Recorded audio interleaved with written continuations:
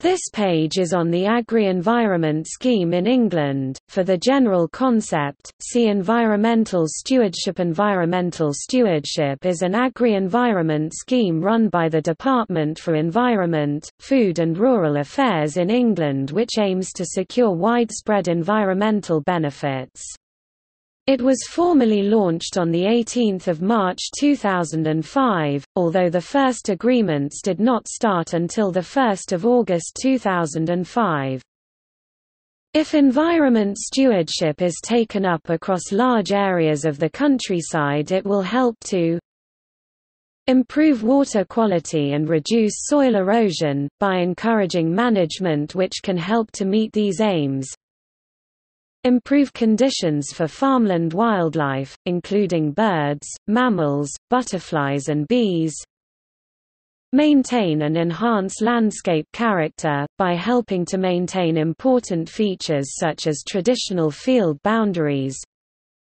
Protect the historic environment, including archaeological features and artifacts. The scheme, which replaces the older countryside stewardship and environmentally sensitive area schemes, is composed of two levels: the entry-level stewardship (ELS), organic entry-level stewardship (OELS) for organic farms, upland entry-level stewardship (UELS) comprising the lower levels, and the higher-level stewardship HLS for the upper level.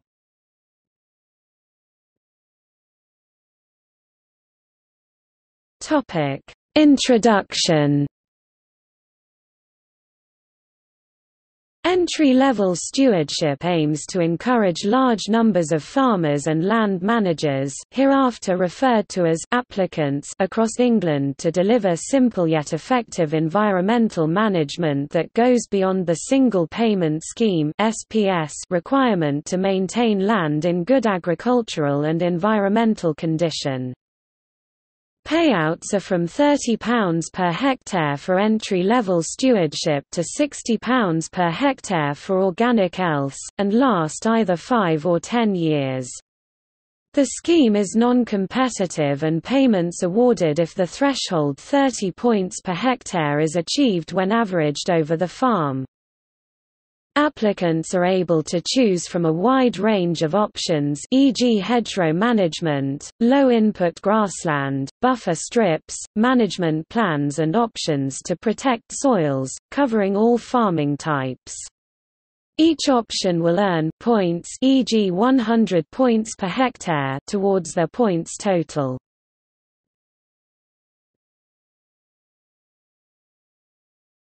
Topic: Applications. When applying for ELS, applicants will first have to prepare a simple record of features on their farm called the Farm Environment Record (VER). This is done using the Farm Environment Record map supplied by RDs. When they request their pre-filled application form and maps, they are also given a points target related to their farm size. There is no minimum holding size for entry into ELS. Applicants have the flexibility to decide how much of each option to have, and where to put them, until they have chosen enough to reach their points target. They need to mark the location of some of these options on the options map provided by RDs. If they agree to deliver enough ELS options to meet their points target, they will be guaranteed entry into the scheme.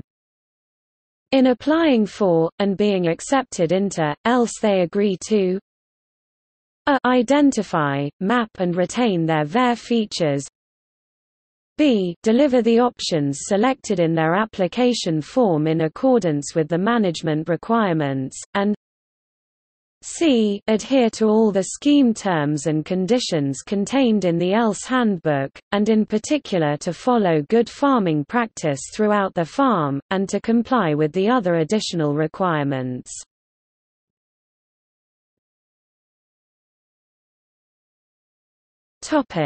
Entry-level stewardship.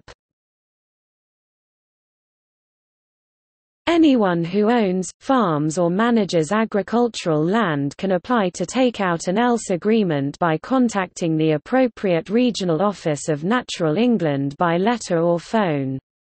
Online applications for ELS are also available. Applicants for an ELS agreement will receive a scheme handbook in addition to the application pack. The handbook details the options for management that the applicant can choose to apply on their land. Each option carries a points score, either per agreement, for example for completing the mandatory Farm Environment Record (VER), per hectare, e.g. grassland management, per meter, e.g. hedgerow management, or per feature, e.g. in-field trees. The scheme is non-competitive, so provided the grand total of the points is at least equal to 30 points per hectare averaged over the farm, i.e. for a 100-hectare farm 3,000 points are required, then the application will become an agreement. All agreements are paid at a flat rate of £30 per hectare per year, and last 5 years. The schemes have undergone several revisions since their inception.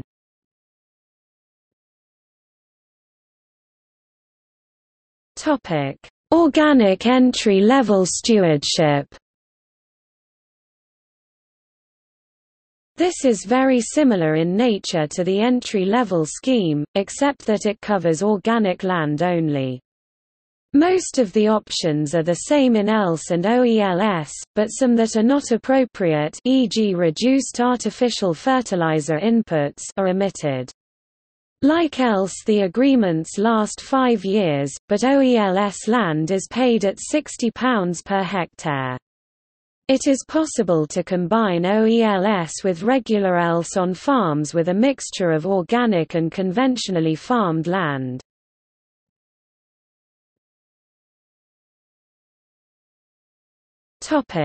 Higher level stewardship. As the name suggests, this is more targeted than OELS, and not all land is eligible. It is designed to offer more support to more active and environmentally beneficial management practices. Unlike ELS, it also offers grants for capital works, such as the restoration of traditional farm buildings. All higher-level stewardship (HLS) agreements must be underpinned with basic management from an ELS or OELS agreement, but in contrast to these schemes the agreement lasts 10 years. All agreements start at one of 4 start dates at 3 monthly intervals through the year. The first HLS agreements started on 1 February 2006. There was a delay in the launch of HLS as a result of problems with the department's computer system, Genesis, built by Atos Origin. The application procedure is basically the same as for ELS, but, due to the added complexity and competitiveness of the scheme and its highly targeted nature, a visit from a Natural England advisor is required. The payment received for HLS agreements is dependent on the precise options chosen, rather than a flat rate.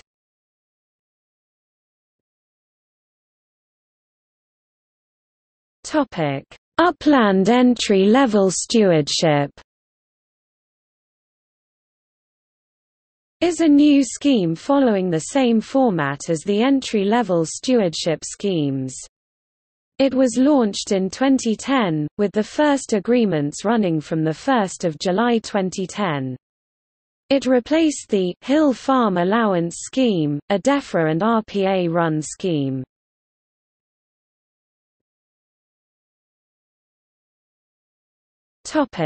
Management options covered by the ELS, OELS, HLS and UELS schemes.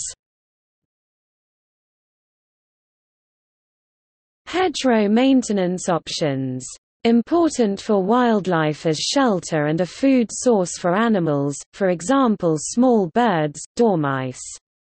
A historic and cultural landscape feature, acting as a barrier to livestock. Hedgerows can also act as pollinators for orchard trees, the nectar and pollen also being of benefit to invertebrates such as bees. The management options encourage the practice of trimming the hedgerows less frequently, to allow them to grow, thicken, and bear fruit. There are other requirements such as not trimming during the bird breeding season so that the nesting birds are not disturbed, and not applying fertilizer or pesticides within 2 meters of them, to encourage wildlife biodiversity. The growth and protection of hedgerow trees is also encouraged under these options. Dry stone walling maintenance options. Important for similar reasons to hedgerows, including habitat for lichen, mosses and ferns. In-field trees. Important habitat for animals, lichen etc. Even if the tree is dead, it can offer habitat for birds and bats. Management options include not cultivating under the canopy of the tree, which helps to protect its roots. Woodland. Options to encourage structural diversity within and at the edges, as many wildlife cannot tolerate a simple structure. Also options to let light into the woodland to help the understory develop. Historical orchard maintenance and creation. Archaeological sites, traditional farmland buildings and designed landscapes such as parkland. Options to help protect and, in the case of the buildings and landscape, restore them. Buffer strips, field corners, beetle banks and field margins. Uncultivated grass areas, without fertilizer or pesticide application, these offer the growth of habitat for wildlife. They are also used to buffer watercourses, ponds or wild habitat from adjacent fields from intensive agricultural operations. Bird seed and nectar-bearing crops. The latter for nectar-feeding insects such as bees and butterflies. Options to encourage the stubble of harvested crops to be left over winter. This provides a winter food source for seed-eating birds, from spilt grain and the seeds of broadleaved weeds. They are also a habitat for brown hares, and early breeding site for ground nesting birds such as lapwing and curlew. Where a winter crop is sown, there is an option to create unsown areas. These are beneficial to skylark birds that nest in vegetation less than 50 cm high. Prevention of soil erosion from converting steep slope arable land to grassland, and growing maize crops during the summer.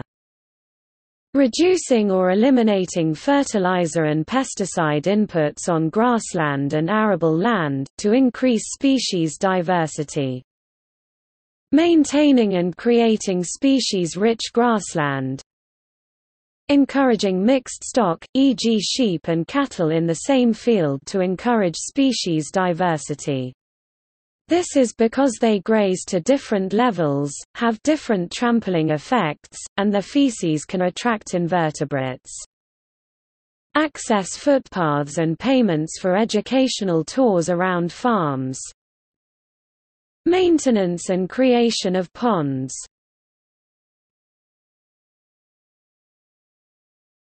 Topic: Objectives. Environmental stewardship has a number of wide-ranging objectives, which include protection of water and soil, prevention of erosion and water pollution, flood management, wildlife conservation, protect archaeological sites and historic features, provide public access to the countryside, conserve rare traditional livestock breeds and varieties.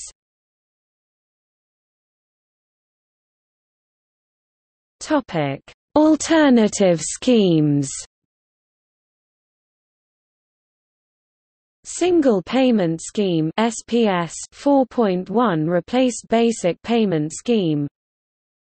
Countryside Stewardship Scheme (CSS) 4.2 closed 2014. Environmentally Sensitive Areas (ESAs) 4.3 closed. Organic Aid – Organic Farming Scheme OAS, OFS 4.4. Energy Crops Scheme ECS 4.5. Farm Woodland Premium Scheme FWPS, Farm Woodland Scheme FWS. Woodland Grant Scheme WGS and the English Woodland Grant Scheme EWGS 4.6 closed 2014. Hill Farm Allowance HFA 4.7 replaced by Upland ELS. Other Land Management Schemes 4.8. Inheritance Capital Gains Tax Exemption 4.9. Farm Assurance Schemes and the Pesticide Industry Voluntary Initiative 4.10. Nitrate Vulnerable Zones 4.11. Other Obligations 4.12. Topic: External links. Scheme details and application forms on the Natural England section of the UK Government website. DEFRA website. Rural Payments Agency. 1.